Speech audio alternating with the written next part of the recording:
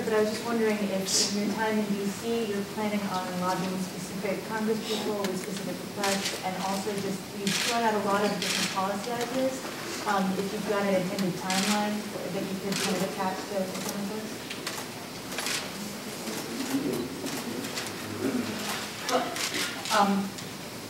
Yes, we, actually, originally, this idea of a caravan was started in Detroit by some dealerships, and then they canceled because they said too much interest and it was a logistical problem. So we were like, we want to come. We made the decision a week ago to come. We contacted each of us, our senators, our representatives, and said we want to meet with them this afternoon on the very ideas we have presented to you today. And we would like to see single-payer health care passed by the new Congress. We would like to see Employees Free Choice Act passed quickly by the new Congress. The quicker the better are those two bills. The other ideas, it's a question of we're putting them forward in terms of getting the industry out of the problems it's in. And so oversight, we want that.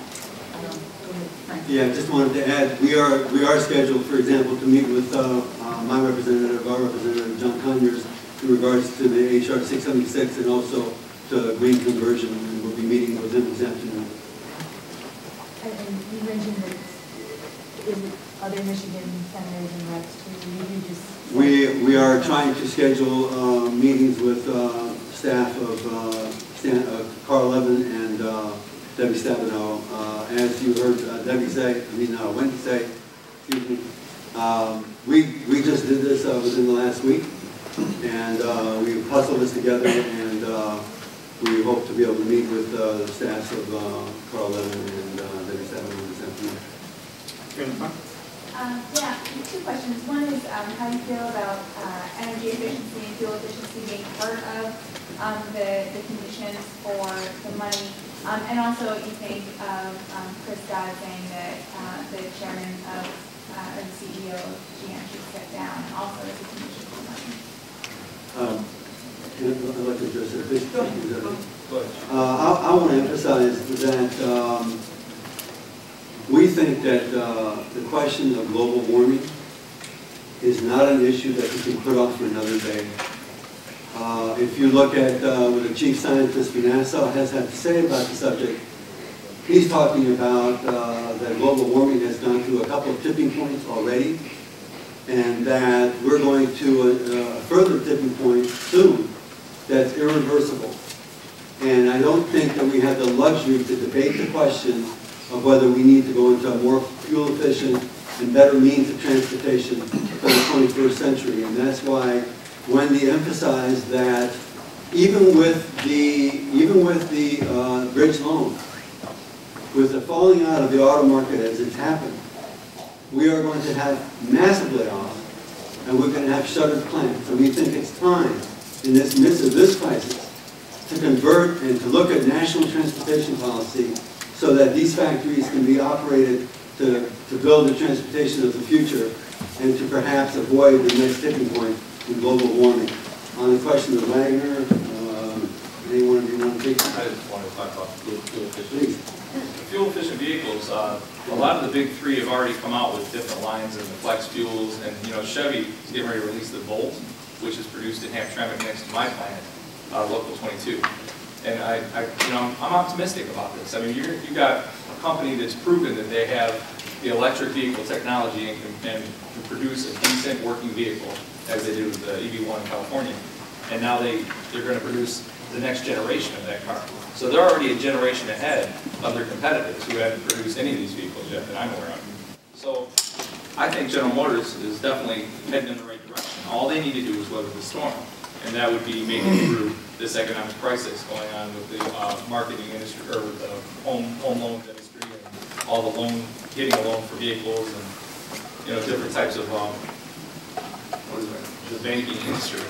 So if we can get through the banking industry's crisis right now, to where people can afford to buy these cars, I mean, you got this wonderful vehicle, the Chevy Volt, getting ready to come out. All All we've got to do is make it to that point. And then, you know, we've got all these different small vehicles, the Ford Focus, all the different smaller fuel economy vehicles that they're producing. Wagner even spoke about the 4-cylinder engines that they're getting ready to start producing in most of their vehicles. They're going to start offering that to a lot of smaller vehicles with more power and higher fuel efficiency to meet the CAFE standards. I think General Motors is definitely moving in the right direction. They just have to make it through this jump. You know, I'd like to say on this too that, I mean, this idea of getting rid of Wagner, not if it means that the government is going to take on responsibility for this industry. They can't just say, well, you handle it, throw that guy out, put another guy in, but you handle it. They have to play a stronger role in guiding this for the future. Okay. Ron Gelfinger said that the union has to make changes to its 2000 contract and additional concessions to get aid. Do you guys support taking some additional concessions?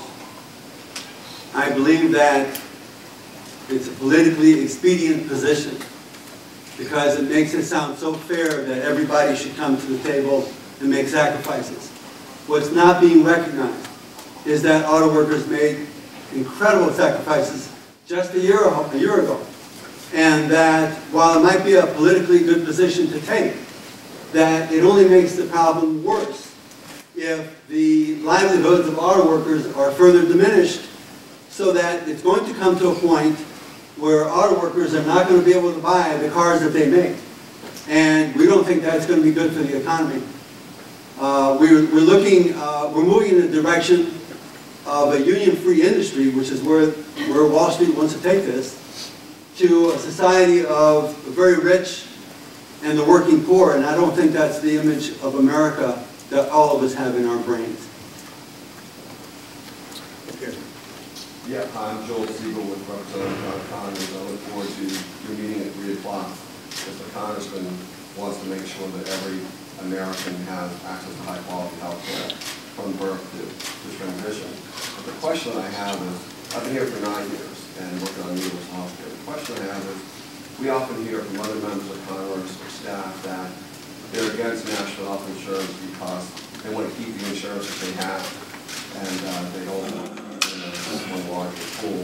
But we know universal health care works great in Europe and Japan, and reduces the collection cost of health care. You're ranking follower. What are you going to shop for about the universal system that they'd like to have?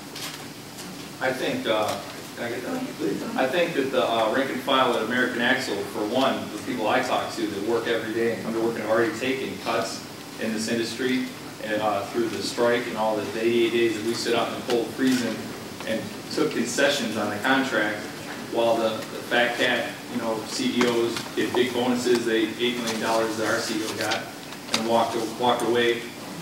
I think those folks would like to see a national health care system.